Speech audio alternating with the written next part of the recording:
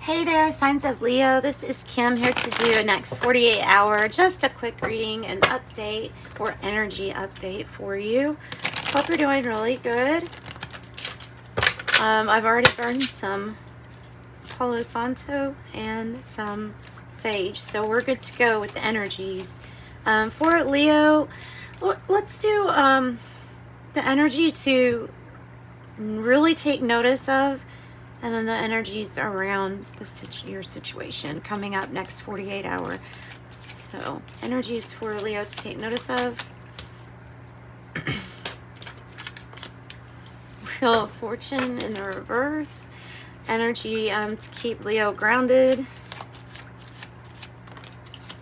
Hangman, almost it's a challenging situation. Past energies that are still affecting current energies.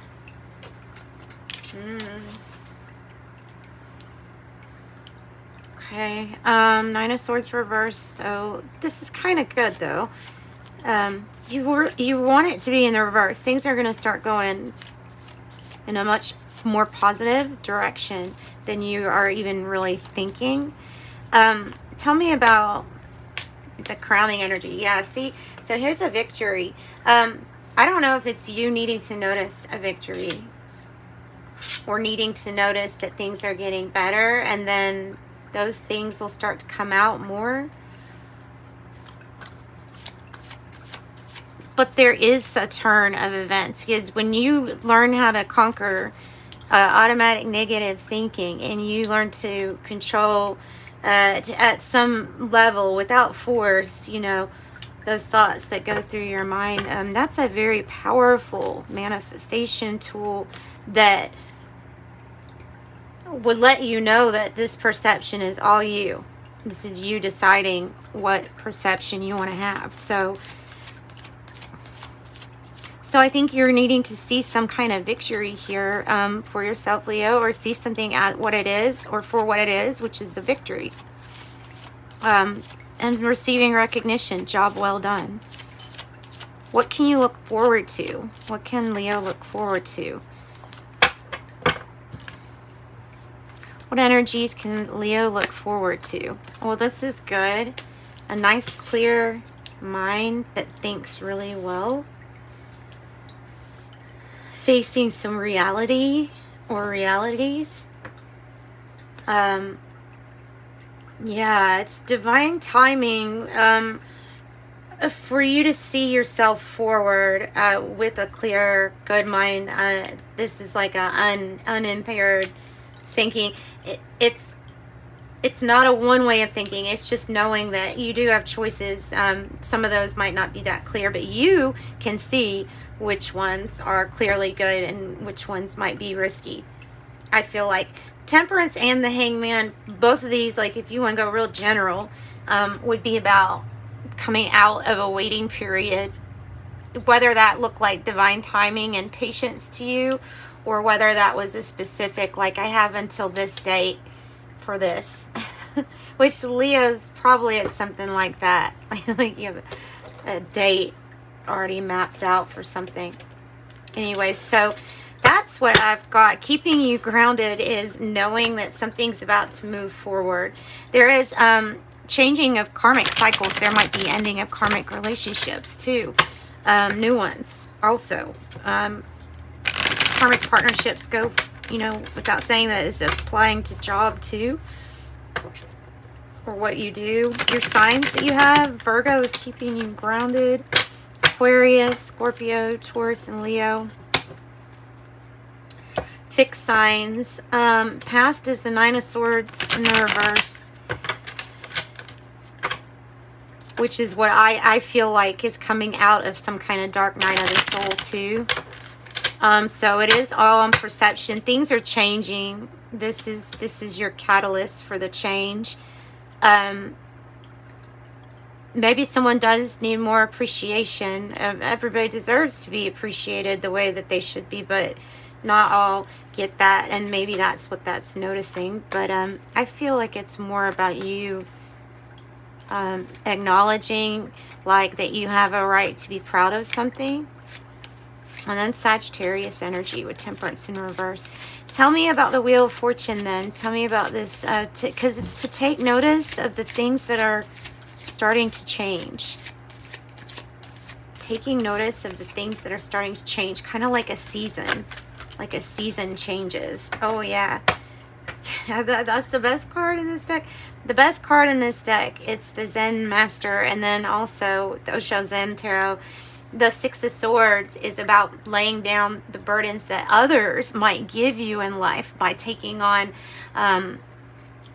people's symbols, people's labels, and but this is the getting rid of that. It's coming into your own. Nobody owns you. Nobody can control the Zen inside of you. And the clearer your mind is thinking, the different perspective that you're getting. It's just a very nice, peaceful perspective. And I think it's following in line with some kind of new thought, thinking, or way of thinking. Best card in the deck. Well, yeah. So that is the best card in the deck. You know what? We will clarify a little bit about what the Six of Wands is about, because, you know, so this could be about you needing to acknowledge the victories that you've had thus far, or how far you've come thus far.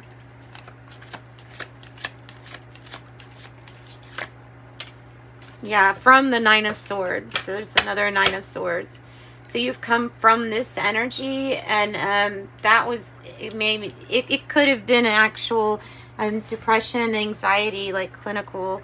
It could have been something like that, and it may be something that kind of looms over us. But the fact of getting through something that was really very hard is something that you should move forward and be proud. Your clear mind is a representation of pulling out of that energy, thinking more positively on your thing, and, you know, not being stuck in that energy. That energy can feel stuck. It can feel hopeless, helpless, like no plan whatsoever. And this is like, okay, the plan is to find this peace. Like, it's within me. Now that this perspective shift, now that I have a clear mind, now something's going to start moving in a different way. Sometimes when we see a relationship for what it is, like if this has to do with seeing a relationship clearly for what it is, it might also have to do with always kind of expecting or wanting to say that the best is going to happen, but you know, at the end of the day, maybe not being sure. Wow. Ooh. So you have the makings of a divine couple, but the truth is, do they really get along very well? Because I'm questioning, these people do not get along very well, but they're together with the King and Queen of Swords. They're not logical, they're not connected to their heart space, and they're blinded from some kind of truth, or not seeing the truth as to whether people, these people, whether they actually get along as even friends. Justice in the reverse. One person could feel like the other person owes. And so then there's always this uneven, like, thing. Or energy. So there is a justice breakthrough that might happen just by seeing that. Aquarius, Libra.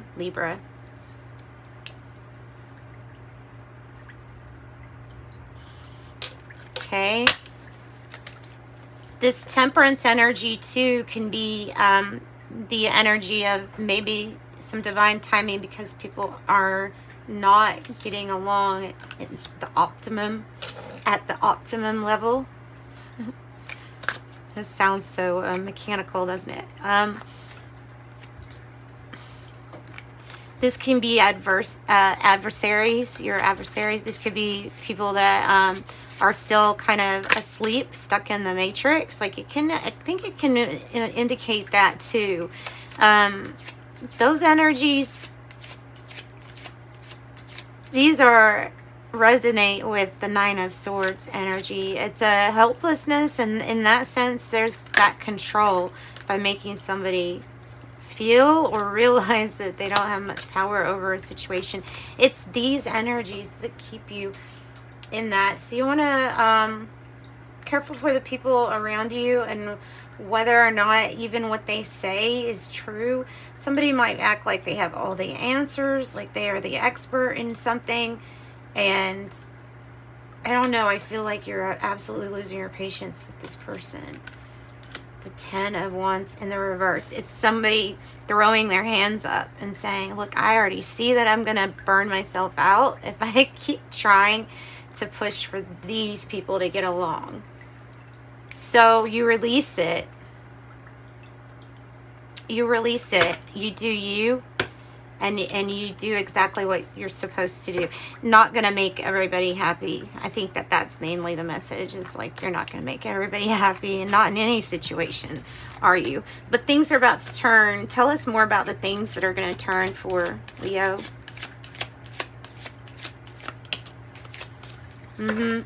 So the star energy here is telling you, when it's like this, it's telling you that you need to move past, push past a disappointment, that there are as many possibilities for your situation as there are stars in the sky. So you need to be open to the fact that something might need to be rewritten, but remember what is meant for you, like is always written in the stars. It's like your stamp. Your destiny, something good is coming for you. You really have to open yourself to those possibilities. And I feel like staying on the path of kind of coming head to head with your demons has done something really good. It has ushered in this really peaceful energy and this new perspective. Yep. So that's what I've got for you guys. Hope you enjoyed your reading. Join me next time for another next 48 hour. If you want private reading though, I can. Those are a little bit longer, and you can get one by contacting me. The description box below has an email address. And until the next time, thank you, Leo. Sending you love and light. Bye bye.